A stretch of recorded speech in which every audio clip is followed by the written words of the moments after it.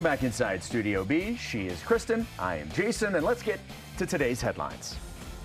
Number 19 BYU men's basketball is on the road at Oklahoma State tomorrow. BYU enters the game 6-5 in Big 12 this season, while Oklahoma State is in last place, 2-9 record. BYU is favored by 9 points with a 79% chance to win, according to KenPom. Pre-game coverage for tomorrow's game begins at 1 p.m. Eastern on BYU Radio. ESPN college basketball analyst Jay Billis has BYU ranked as the 14th best team in the country. Joe Lunardi now has BYU as a 5 seed, playing Indiana State in Pittsburgh in his latest bracketology. I'm telling you, this season... We're in Salt Lake City. I know. Look, can you imagine what that crowd would be like Gotta if get it back. BYU played in Salt Lake City? Yeah. That would Best be case scenario. Nuts. All right, BYU women's basketball will look for their 4th straight win tomorrow when they host the Kansas Jayhawks. Kansas enters the game on their own winning streak. They've won 4 in a row. It actually started with the win over BYU in Lawrence in the first meeting. The Cougars are now 5-8 in the Big 12. Kansas is 7-6. You can watch or listen to tomorrow's game at 6 Eastern Time on Big 12 Now on ESPN Plus with Spencer and Kristen, or you can listen with me on BYU Radio. Looking forward to that one. All right, number 6 BYU men's volleyball hosts number 2 Grand Canyon tonight and tomorrow night in the Smithfield House in an MPSF conference matchup. Shout out to Sean Olmstead. He gave me the sweatshirt, repping it to project. Hey, Sean, where's one for me? I'm trying to give him some karma from over here.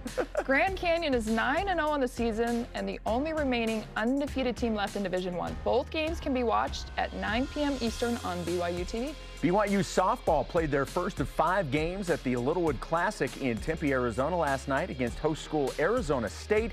Cougars lost 10-6.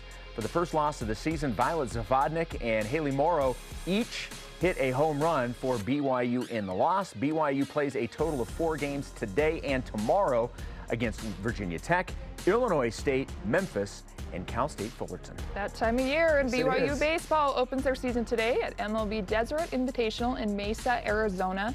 BYU will play USC tonight before playing Ohio State and Grand Canyon on Saturday and Monday. You can listen live to that tonight's game, BYU Radio with Dave McCann, 7 Eastern. Yeah, Dave's got to be loving this as a Chicago Cubs fan. This game being played at Sloan Park, the spring training home of his Chicago Cubs. All right, BYU gymnastics will compete tonight in a non-conference meet at number 5 Kentucky.